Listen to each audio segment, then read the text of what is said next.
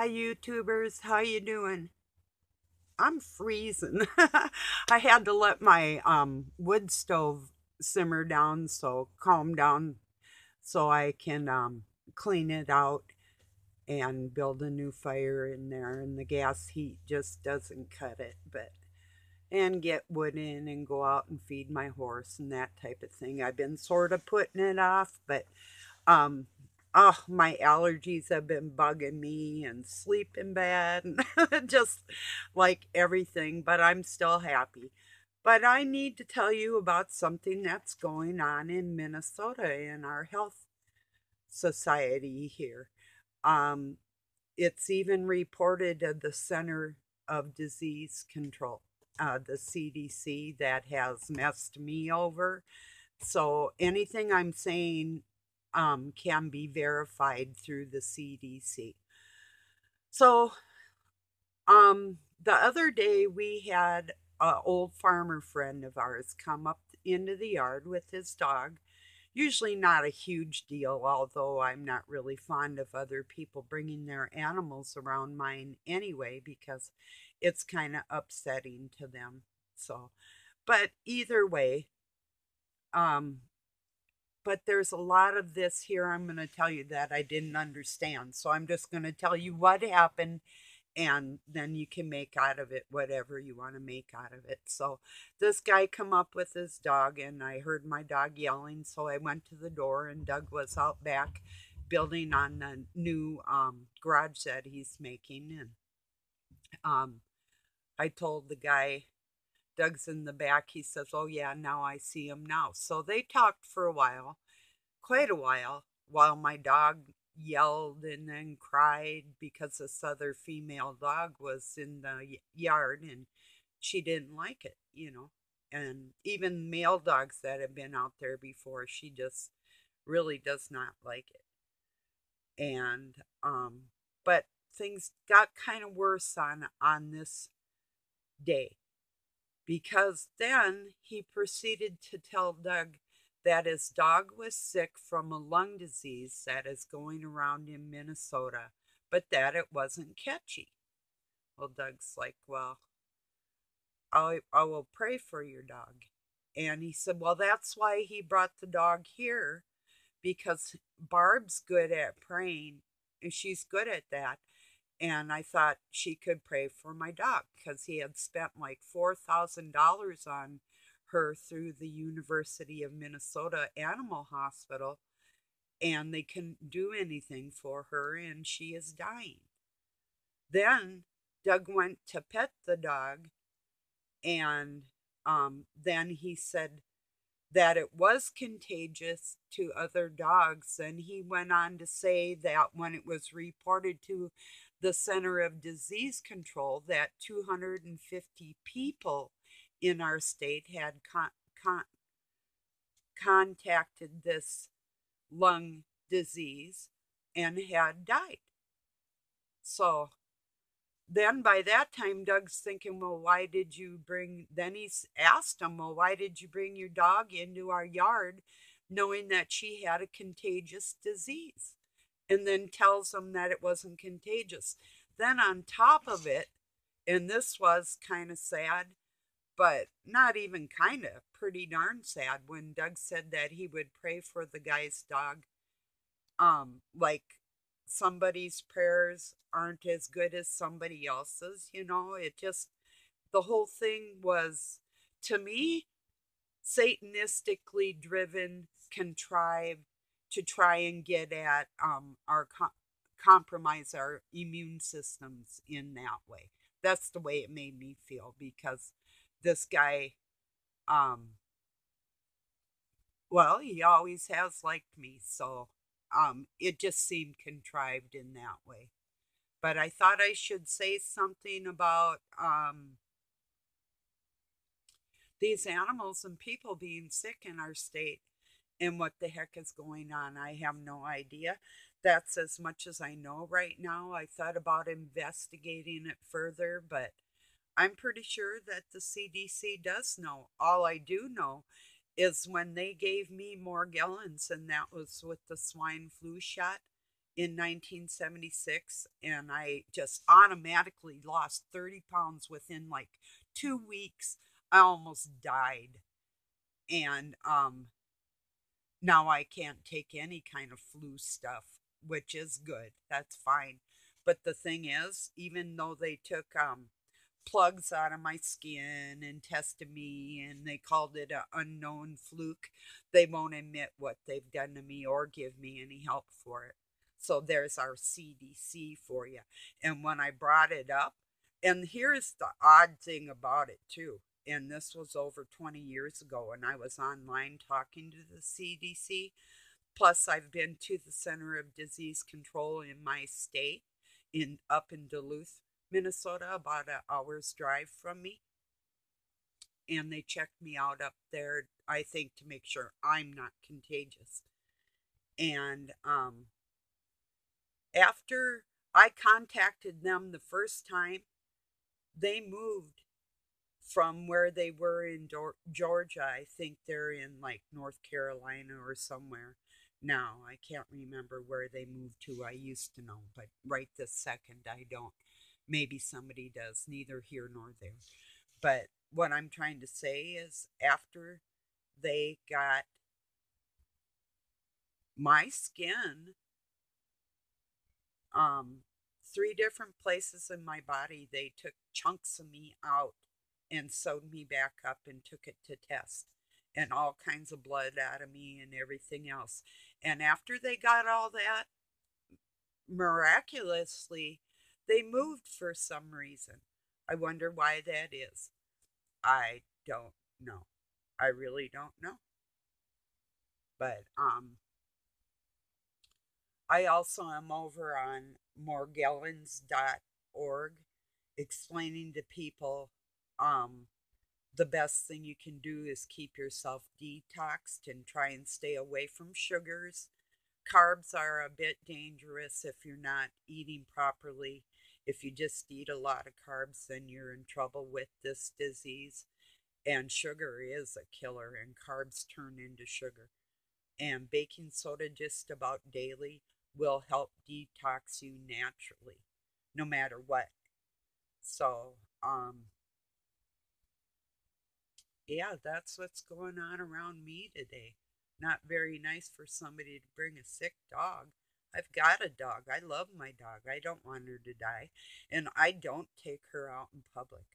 In fact, I don't even like people touching my dog. I really don't. You know, people see a dog and they think, well, that's just free for them to pet. No, no, it's not. It's like touching me. That's my dog, you know? So, really, you better be a pretty close friend of mine, and I better know that your hands are clean.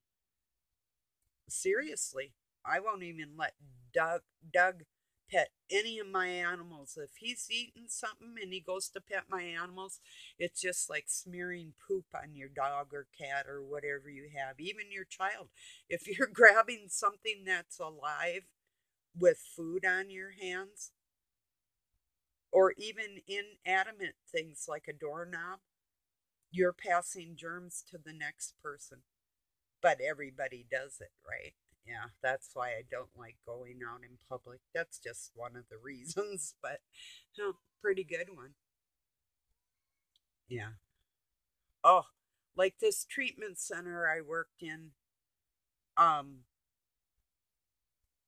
ugh, the guys in there, I would have rather worked with the women, but I could only get the job around the guys at that time. But we would walk around with a spray bottle of bleach and disinfectant, um, washing all the doorknobs and everything every day. That's what you really have to do in your life, like get home from being out in public, man, wash your hands right away before you bring that into your house, and then go wash your doorknob. Really, I'm serious. But yeah, I'm always talking about something like this when it comes to cleanliness. I get really grodied out from people in their gooey ways in life. It just drives me crazy. I liked working in the kitchen at a high school as a lunch lady because when we were through serving the kids, we would clean the kitchen, and then I'd get to go around with my favorite part at the whole end was going around with a towel and wiping down all the stainless steel. It's kind of like detailing cars too when I was done with the inside, and I could do the outside. And I worked where Doug worked too, and he'd buff it out, and then I'd take this stuff that smelled like bubble gum. It was called Wizards, and I'd spray all the chrome and all the black and all that and just polish everything up and make it beautiful. No, we'd take it to the car wash and then bring it bring it back, or I'd take it to the car wash and bring it back and clean it up. That was my favorite part, making it shine after it was clean. So it's kind of like chrome on a bike or chrome on sinks or whatever, I just like that. Wish I wasn't allergic to furniture polish too. Um, I'll tell you something real quick, and then I gotta go do my stuff, and then I'm gonna be back with a video I do believe about more on narcissism. But when I was little, they had this white stuff called Jubilee. It was made by Johnson and Johnson, and it was, yeah, well, white, like I said, but it was for a furniture polish for blonde furniture or very light colored furniture, and all my uh, furnishings in my bedroom when I was a kid, for the most part, till I changed them when I was older, um, were white. And so I took, like, God, I did the refrigerator too that day, which was white, but I used like almost a whole bottle on like my dresser, and I had a vanity in my bed, and I did the refrigerator. And my mom's like, "What happened to all this?" And I'm like, I used it, but I didn't have to use that much. But wow. Anyway, it was just kind of a funny story because I used way too much. I really didn't need it, but I think it smelled good or something. I was probably getting high. Who knows? With all the chemicals that they have in everything, you know. Just like when I first started working in body shop was my first husband, and I owned one in Minneapolis, and I gotta admit, and then I worked with fiberglass and that on snowmobiles, and um, I like the smell of the resin, and the same with body filler for body work. That smelled so good, and you would get like a buzz. That's why a lot of body men would drink to wash down some of that crud. Same with drywall. That, really, after drywalling, sanding especially, that I love to do. But I gotta admit, there's times in my life, not to get drunk, but literally drinking a beer, even if I wore a mask, which it really didn't matter either way. I mean, you'd have to have a total zoot suit and respirator on to keep everything out of you anyway. But anyway, a good cold beer after working hard around dust and chemicals really does help. So, which I don't do much of anymore. Occasionally, like 8 years ago, you know. No, well, I think there's a bottle of wine. It's a Chablis that's in my refrigerator. Um, and there's like that much in it, I think. And we had some years ago, and it's still sitting in there.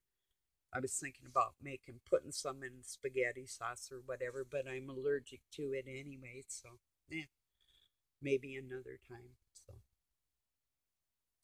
just right before I made this video, I was sneezing and sneezing.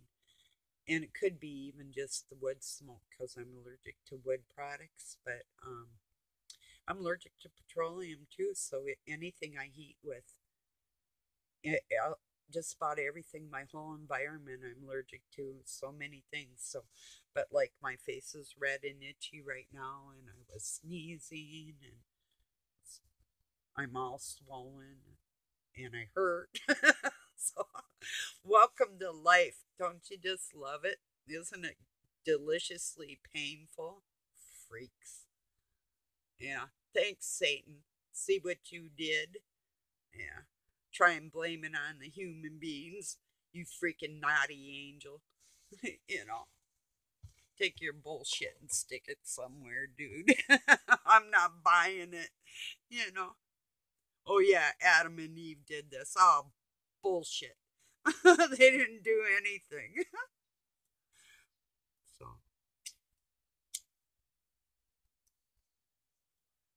just just about reverse everything you hear and you'll get more to the truth, like what came first, the chicken or the egg? Most likely the chicken made the egg, you know, kind of like the woman had an offspring, that would make more sense, actually. But, who am I as a woman that's given birth to have any type of insight into anything like that, right? so, huh, I'm in a certain kind of mood today, for sure. Yeah, I was talking to some people about a restaurant I used to work in that I walked out of because it was so filthy. The manager was a dog, his wife was a whatever, and they lied to me. And like I said, it was dirty, and they put a new coat of paint on the place, and it's a KFC. That's not going to help that place.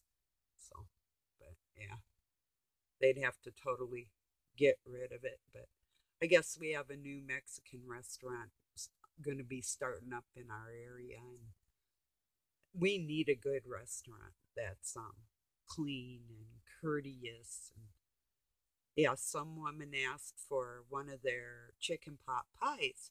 She had paid for it up at the register, and the cook in the back yelled, "We're all out of that, and I ain't making any more." And the woman was like, "Whoa, my bad for expecting you to do your job." So, but that's just how they are there. And yeah, rude people. Really rude. Yeah. So, well, I'm going to let this go. I just wanted everybody to be aware of that lung disease with your animals. If it's here in Minnesota and people are coming in my yard walking around with their dogs, and this guy lives south of me now, used to live up in this area, so within 100 miles. And then if that dog comes in contact with another dog, won't be too long. It'll be, well, we're just right across the border from Wisconsin, only about not even an hour drive east of us. So it doesn't take long for things like these to spread.